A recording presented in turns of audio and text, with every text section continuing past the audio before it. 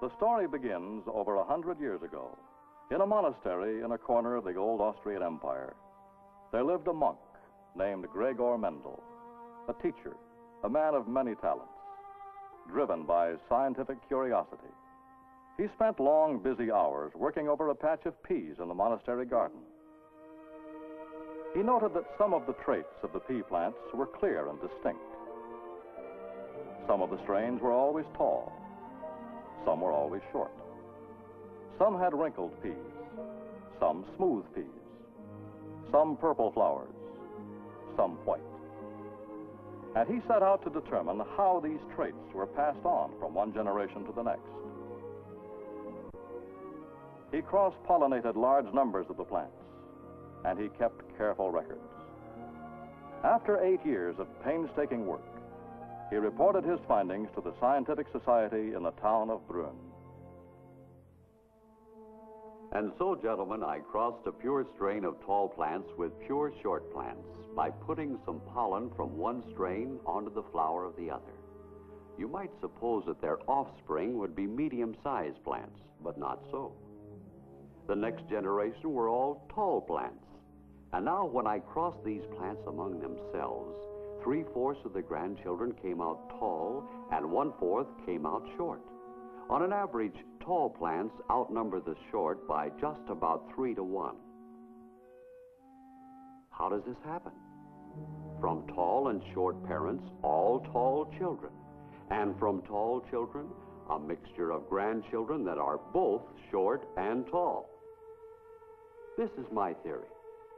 Our original parents were pure strains. So each child inherited a unit for tallness, then a unit for shortness, but they all grew tall. That's because tallness is a strong or dominating trait. I call it dominant, while shortness is weaker, or as I call it, recessive. Now, these child plants are not pure strains, even though they are tall, because each contains a unit for shortness which is hidden or blocked by the dominant unit for tallness. But it is still there, waiting. So when these child plants are crossed with each other, a grandchild plant has 4 equal chances. It may get a tall unit from each parent and be a pure tall plant like the tall grandparent. A short unit from each parent becoming a short plant like the short grandparent. Or a tall and a short and become tall. Or a short and a tall and become tall.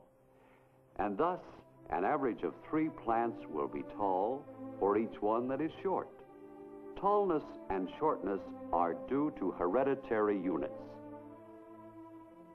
Using thousands of plants, I have studied 6 other traits for color of blossoms, shape of pods, color and texture of peas, and so on.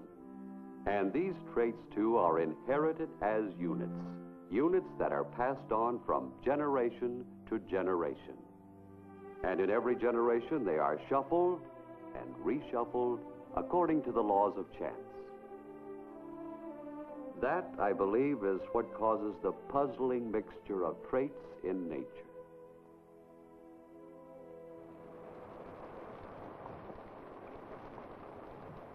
Gregor Mendel died January 6, 1884.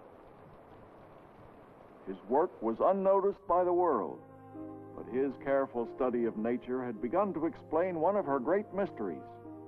He proved the existence of something that could not be seen, the invisible units of heredity.